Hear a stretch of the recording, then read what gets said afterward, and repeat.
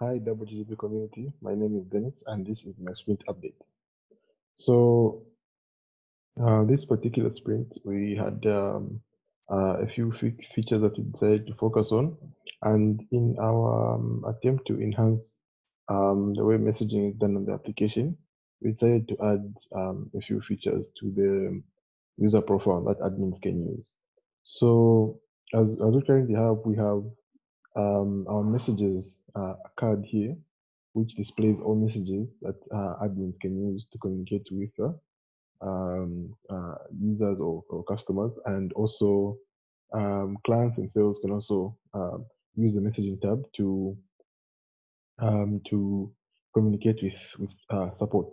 But then, what happens in an instance where the admins want to see the specific user history for one particular user without having to go to the messaging screen where they have to search through a lot of messages. So one of the features that we have implemented is where an admin can now see the messages on the user's profile.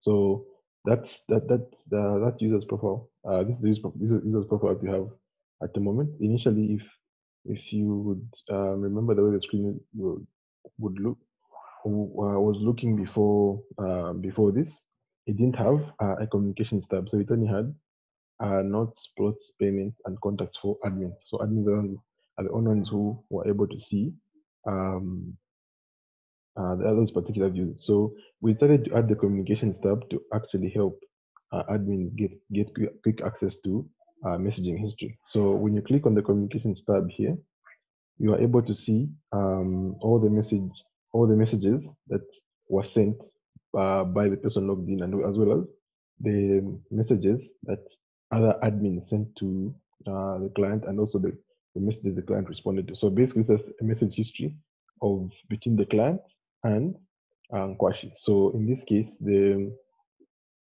admin has access to the message history from the user's profile. So as well as they are able to send a message directly from this communication tab to that particular user. So let's say, for example,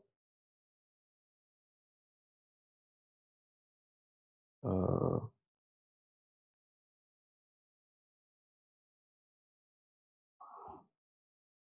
so once they hit send, the message will be sent and will be updated on the screen.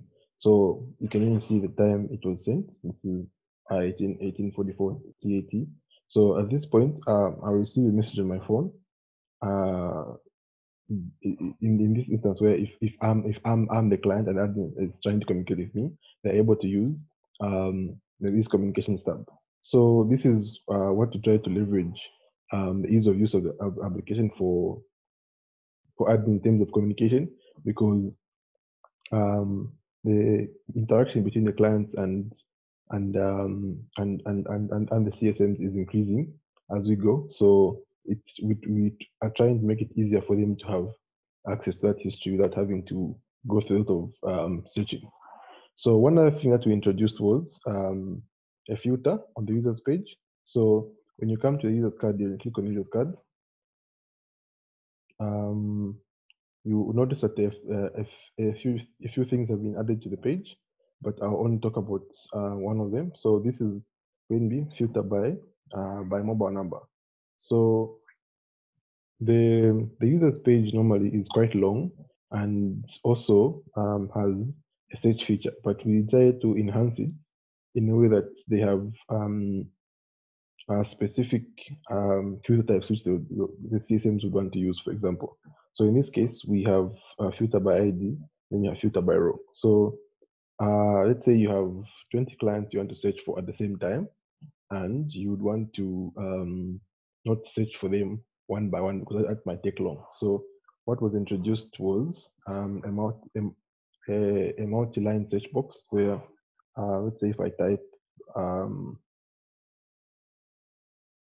these numbers, and then I would want to search for all the numbers I have pasted. So in this case, these are two numbers. So when I click save here, it's going to search and bring, as you can see, there's the number, I put the second number I added and the first number. So since this is my, this is a, this is a test account, so I have the same number repeated on multiple accounts, but this is just a way of showing that you can search by using multiple numbers at the same time. So let's say, for example, they have an Excel sheet that would like to copy the list of contacts, list of contact numbers, and paste them into that multi-line box and just search, and to bring the results all together.